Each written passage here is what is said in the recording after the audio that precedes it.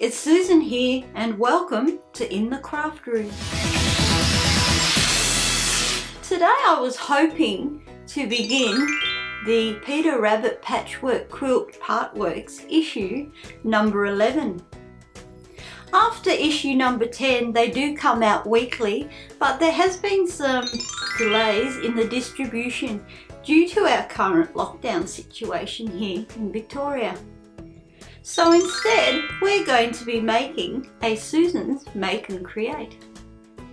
We're going to be making a no-sew quilted poly ball with a Peter Rabbit twist. These poly balls are traditionally used around Christmas and other seasonal times. There's Easter ones, Halloween ones, and of course Christmas ones. But I'm going to make a Peter Rabbit no-sew quilted poly ball as a decorator piece. This is what mine will look like when it's finished. Like with all the Peter Rabbit patchwork squares and character squares, I've never made all these before, and it's a learning journey for me as well. Well, I've never made a quilted poly ball before. I've done a lot of reading about it and I think I'm ready to go. To make the quilted no-sew poly ball, we've got squares of fabric in one design. We've got our second lot of squares of fabric. I've used 5.5 centimeters by 5.5 centimeter squares.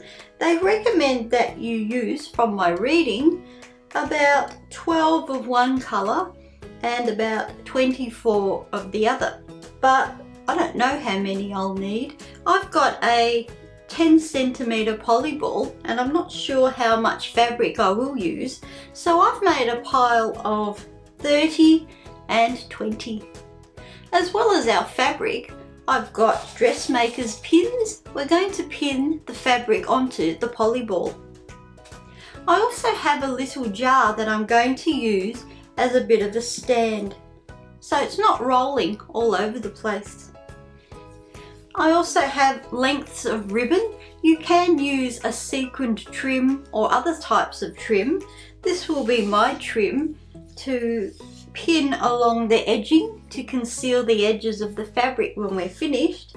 I've also got my ribbon ready for hanging. And now for the Peter Rabbit twist. In the center, as a feature on our poly ball, I've cut out two of the images of Peter Rabbit from our licensed fabric of Peter Rabbit and Friends. As you can see here, there are two images that have been highlighted on this fabric. There's Peter in action and there's a standing stationary Peter. I've cut out each of these and they're going to be featuring on our poly ball. So let's begin. I've just switched on the iron to heat it up. We're going to be using the iron a lot in this process. We're going to be ironing our squares into half. We're then going to be ironing it with the two top edges folded down in the bottom to create a bit like a cat's ear. It's a bit like a cat's ear. And the reason why we're pressing it is because when we open up our square, we'll be able to see the center where we're going to be putting our concealed pin. But let's get ironing, we've got a bit to do.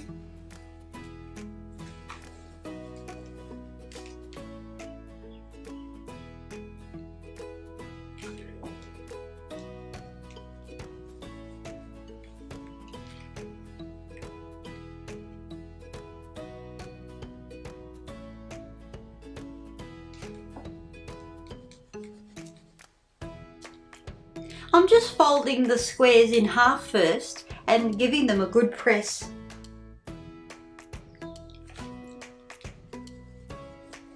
That's our lighter fabric pressed into halves. Now for our darker fabric.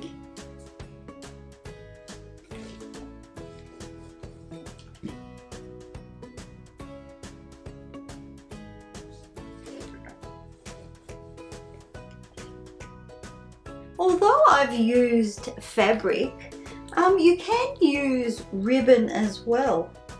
Some wide ribbons, like a 5 centimeter wide ribbon, can be cut into squares as well, saving you lots of time. You can even use some of the satins and velvets to make a very opulent poly ball as well. And in my research, I've also seen paper being used. So here are our two piles of fabric. They've been pressed into half. I'm now going to show you on my closer camera what we're going to do. I'm going to move my piles aside, and the top edge that's folded, this is the opening at the bottom here. So the opening's at the bottom, the folded edge is at the top. I'm now going to take the two top edges and fold them down into the center.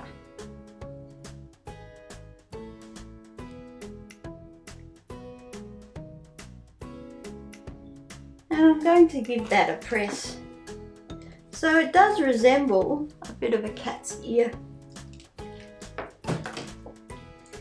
And this is what it looks like.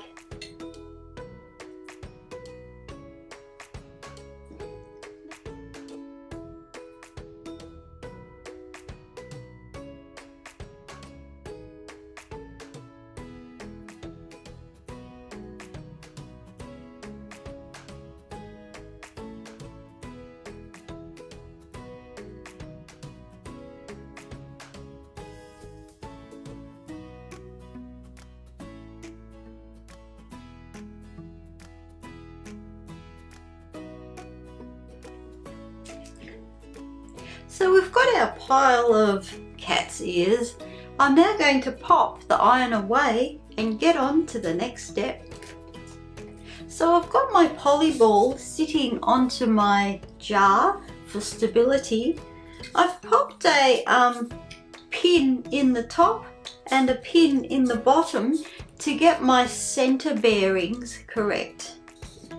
I'm going to start with this feature, and I'm going to be pinning it onto the poly ball in the middle.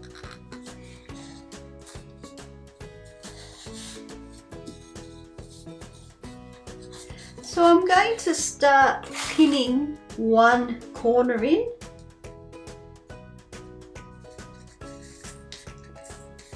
and I'm going to go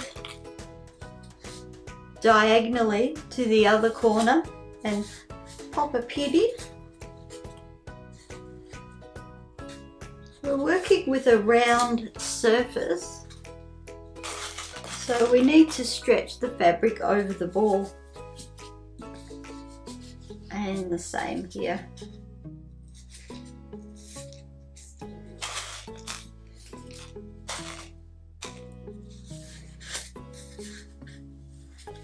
And here we have Peter Rabbit on our poly ball.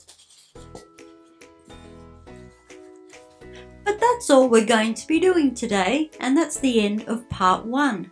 Thank you for joining us in the craft room today. Don't forget to like and subscribe, and join me next time when I finish off our Peter Rabbit No Sew Quilted Poly Ball.